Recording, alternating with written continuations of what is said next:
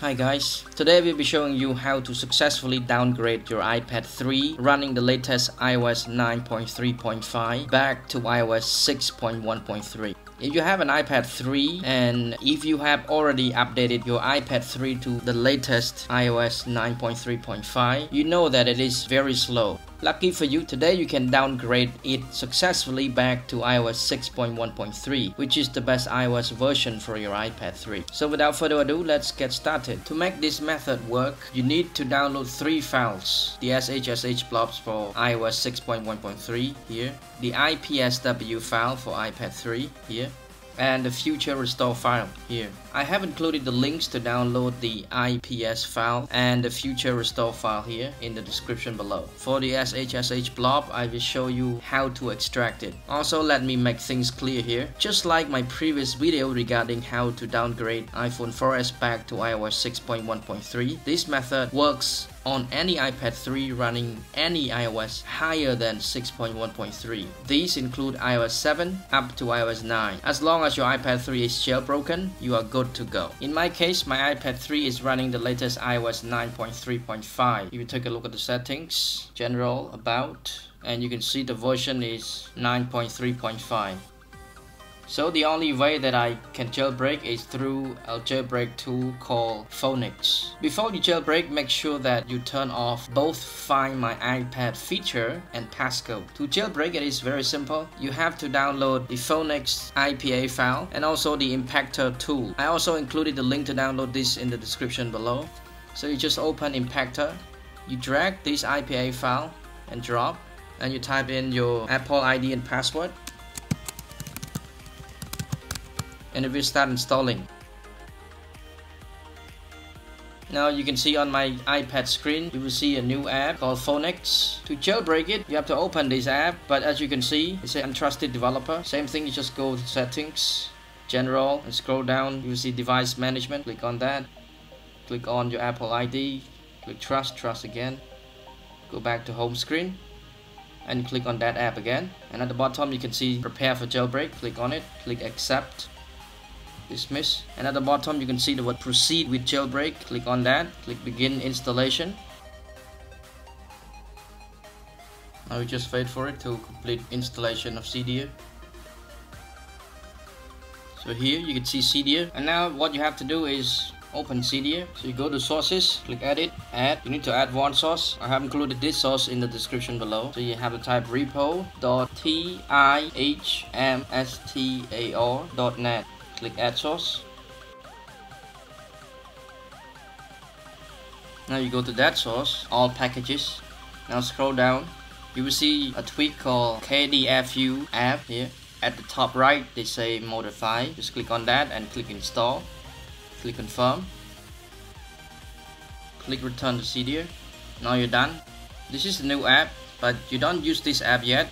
Next, plug in your iPad 3 to the computer through the cable. Unlike downgrading iPhone 4S in my previous video that I use this file, TSS Checker, to extract SHSH blobs. This method for the iPad 3, you cannot do that. This method needs a workaround way because I have already tried using TSS Checker to extract my iPad SHSH blobs, but it didn't work. So what you need to do to extract your iPad 3 SHSH blobs is through a tool called iFaith. Unfortunately, this tool does not support Mac. You need to have a Windows computer to do this. However, you can use Virtual Machine to install Windows operating system on your Mac. In my case, I use Parallel Desktop app to install Windows on my Mac.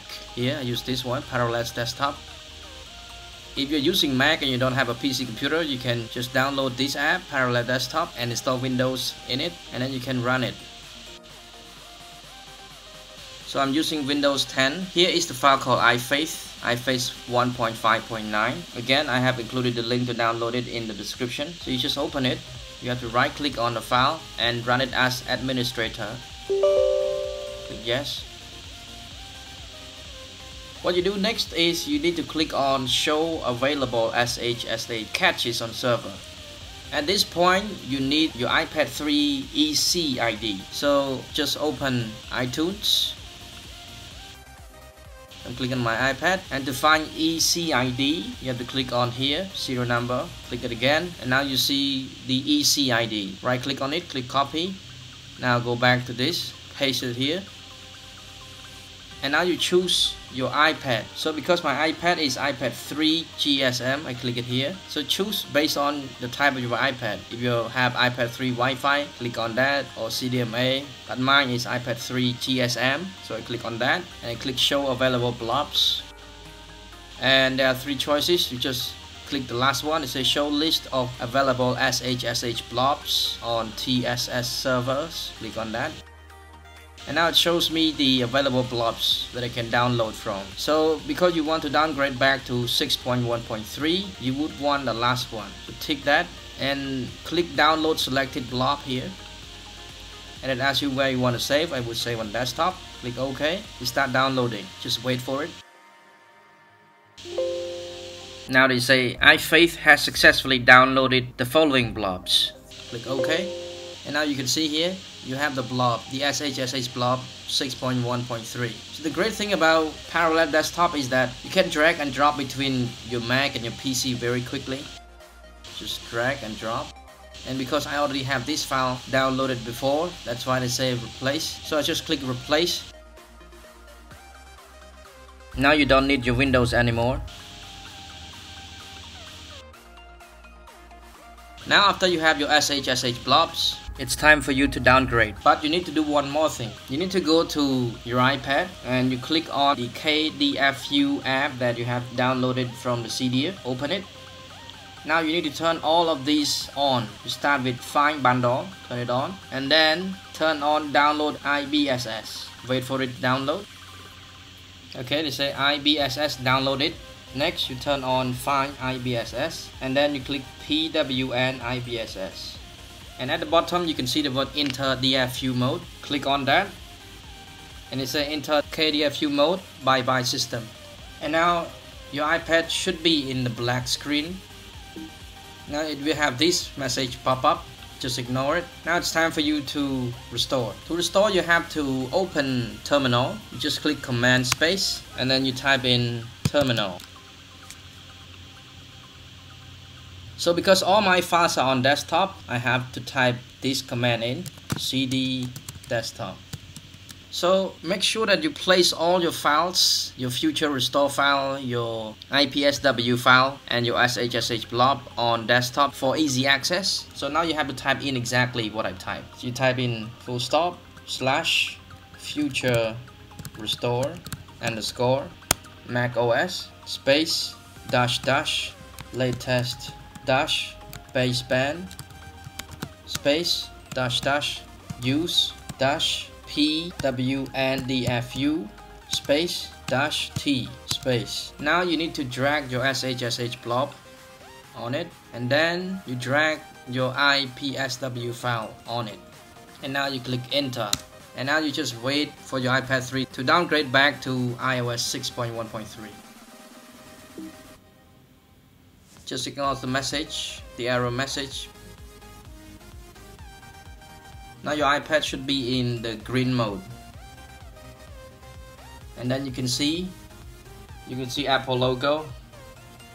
And that Apple logo is the logo of iOS 6.1.3. So you just wait for it to restore back to 6.1.3, and it may take a while. Again, it depends. Usually it takes maybe half an hour or less. So just sit tight or go somewhere and drink your coffee and then come back.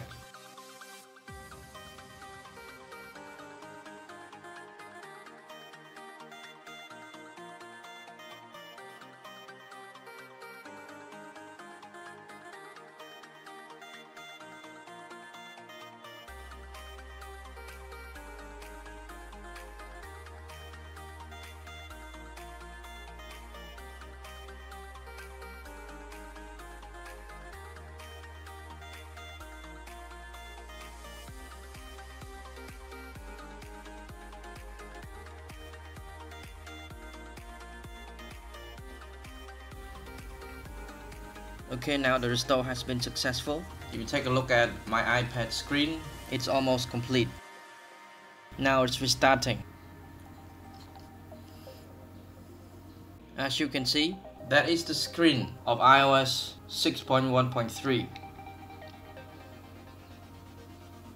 So let me set up this real quick.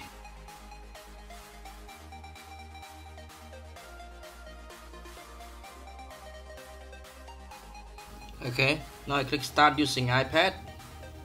As you can see, this is iOS 6.1.3. If you take a look at the version 6.1.3. That's it, guys. Thank you so much for watching. If you like the video, please give us a thumbs up, because I have tried very hard for a few weeks to try to find ways to downgrade iPad 3 back to iOS 6.1.3. And please comment down below for your thoughts and problems that you have encountered while you're doing this process. And also subscribe for more useful videos in the future. Have a great day, guys. See you in the next video.